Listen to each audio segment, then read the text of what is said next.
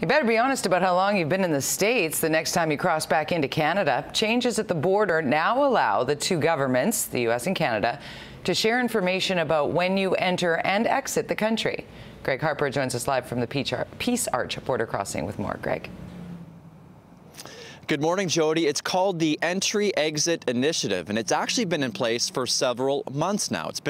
It was quietly put in place, and it's something that probably many British Columbians aren't aware of, and something you should definitely know about. So the change here, now customs officers in both countries will know how long a Canadian has been in the U.S. or how long an American has been in Canada. Before, officials in both countries could only track entry dates, but now when a customs officer scans your passport, they will have the information about when you entered the country and when you exited the country as well. So the positive here, it's better security, but there will be those, of course, that aren't happy with this.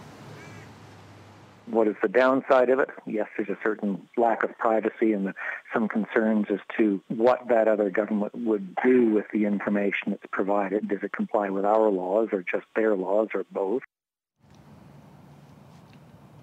So for those who make quick trips to the U.S., this probably won't have much of an impact. But if you are someone that travels to the U.S. on a regular basis, stays in the U.S. for months at a time, better make sure your information is accurate because now if you do stay in the U.S. for too long, it could mean you pay higher taxes, could even mean you lose your health care. So information needs to be accurate, that's for sure. Jody? All right, thanks so much. Greg Harper reporting live for us from the Peace Arch this morning.